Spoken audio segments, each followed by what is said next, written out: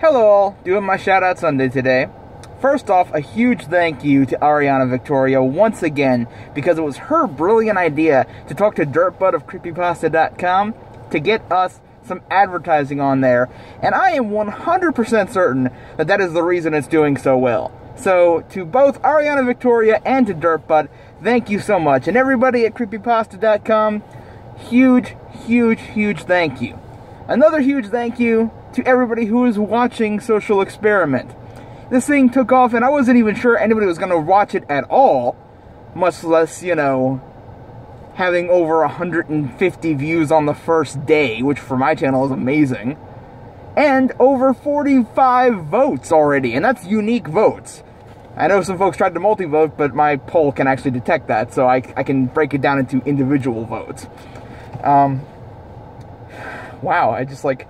This completely took me by surprise. I'm dead serious. I was not expecting it to do this good. So, again, thank you all so much. I also want to take some time just to shout out to some folks who are in the business and who do an amazing job. These folks you should be following right now. First off, Otis Jiry.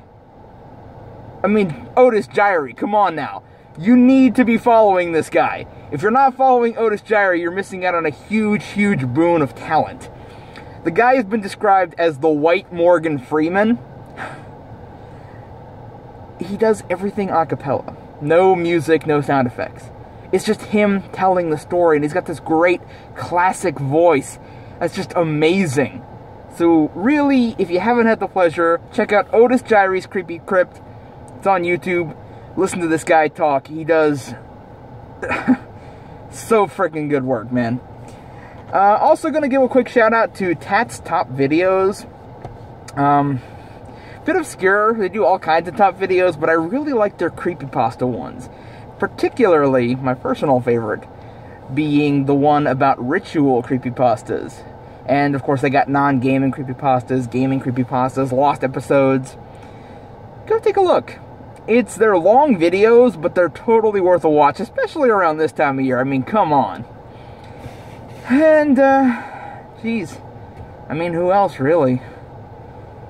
I guess I'll throw a shout out to my buddies over at the Livestream.